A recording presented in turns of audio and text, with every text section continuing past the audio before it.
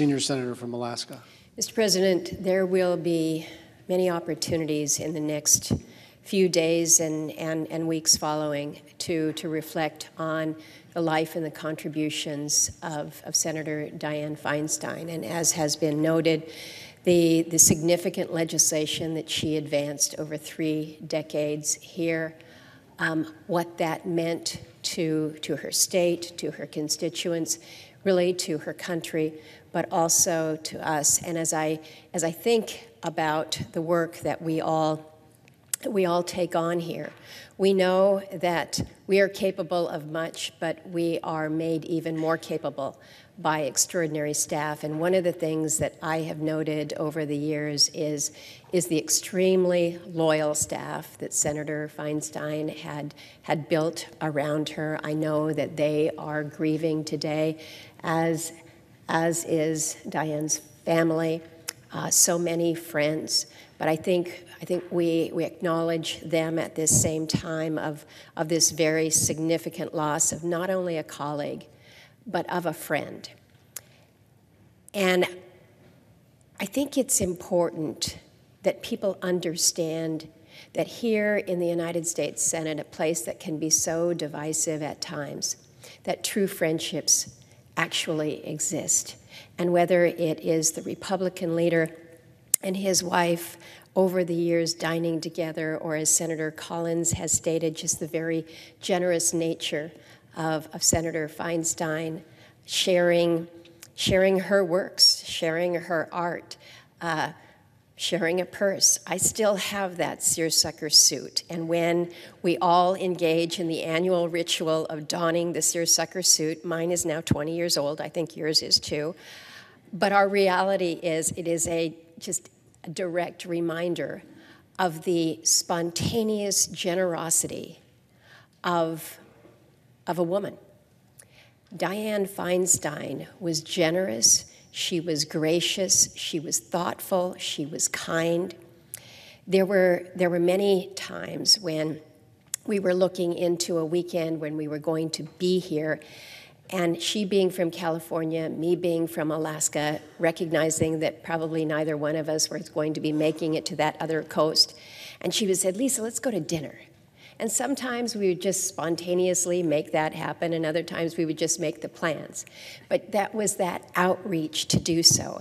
And what she did as one of the female leaders in our women's senators group was she made sure that the dinners that we have engaged in over the years, that those continued. And she'd come up and she said, isn't it about time we have another dinner? And she would be right, and we would organize it. And it was, again, yet a reminder of what it means to come together as colleagues, yes, but really the more that we can do to build those relationships that make a hard job just a little bit easier. And Dianne was able to focus on that in a giving and, again, a very generous way. I think it pained us all. It certainly pained me in just these past months to see what I believed to be grossly unfair attacks on a woman who was in failing health. And I think for some who would focus on that, they would fail to appreciate what this extraordinary woman, what this extraordinary leader had contributed not only to the Senate, but again to her state and to her country.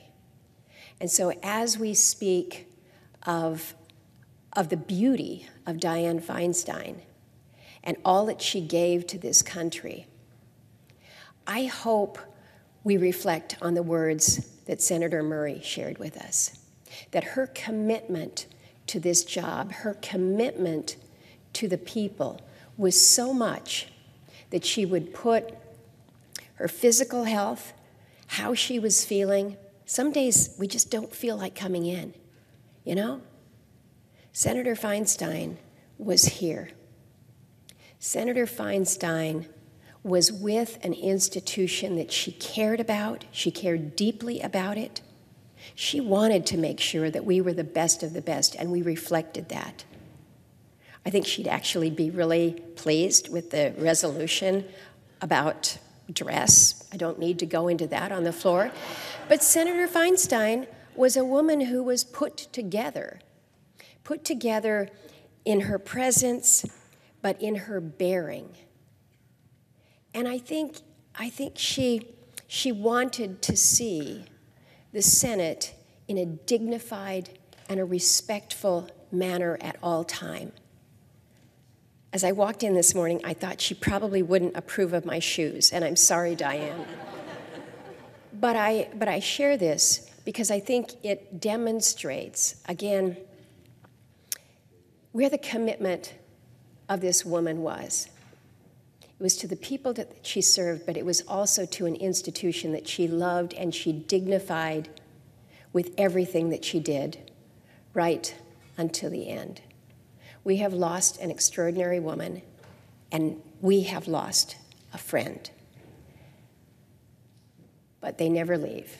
They'll always be with us, as will Dianne. I yield the floor.